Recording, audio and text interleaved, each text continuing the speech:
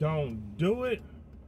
Don't do it. Please don't do it. Don't do it. Now, this is absolutely, 100% absolutely, there's nothing else you can do about it. What I mean is, do not leave your relationship, do not leave your marriage, not unless it's beyond repair. I mean, this person did something that's unfixable.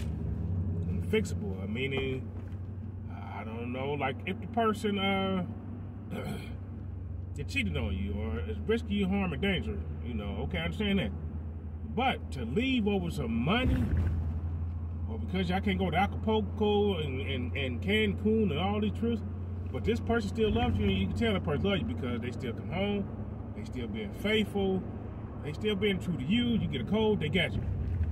Now, the reason why I say this is because, oh my God, hey, I'm still traumatized from the lady I met. Now, sure enough, I met her online. You know, conversations went pretty good a few times, you know, met online, you know, hey, you know. And then, still traumatized because I'm shell shocked. I don't know what to do. Thinking about it. But needs to say, you know, I thought humor was a good thing, you know, to make somebody laugh, you know, and crack a joke, you know. But this particular lady here, she got upset because I made her laugh. I said, you know, I was talking on the phone. I said something, I made her laugh, and then, you know, she said, you know, hey, I'm okay with laughing. It's okay, but I don't want to be laughing all the time. I just didn't pay no attention. I was like, oh, okay, whatever, you know, yeah, right. That just must be a joke. And so we started talking again, and I did something, you know, being sarcastic, you know, made her laugh. She caught attitude. Like, hey, didn't I tell you I don't want to be laughing? I told you I don't like to laugh. You know, laughter's good, but God dog, I want to be real, you know, be honest, be no straight up. And I'm like, what? Who gets attitude behind laughing? And I'm like, I guess I'm so lonely. I tried to, you know, so I started talking to her about some serious stuff and, you know, some serious things, and she was into the conversation.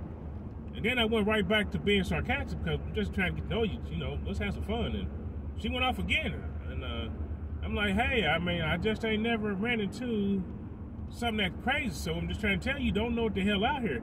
And besides that, the type of work I do, oh my God, you mess around and get one of these women out here that is totally, I don't know, but God, hey, y'all, just stay put, because hey, that's a whole nother thing about being nasty. But to get mad and upset because I made you laugh, that's what I ran into.